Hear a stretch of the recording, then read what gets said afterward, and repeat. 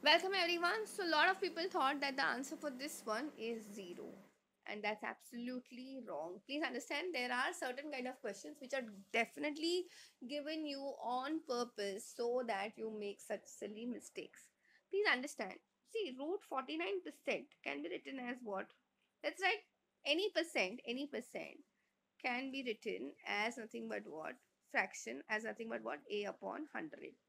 So this will be written as what? 49 upon 100 minus 7 upon 100. Okay. Now the roots can be split with the numerator as well as denominator. So root of 49 is nothing but what? 7. Root of 100 is 10 minus 7 upon 100. Now taking LCM, you will have 100. So this will have 70 minus 7 comes out to be 63 upon 100.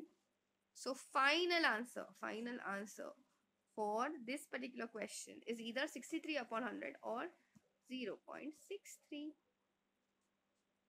Okay, I hope you've understood how to solve these kind of questions. That's it for today. I will see you in the next video.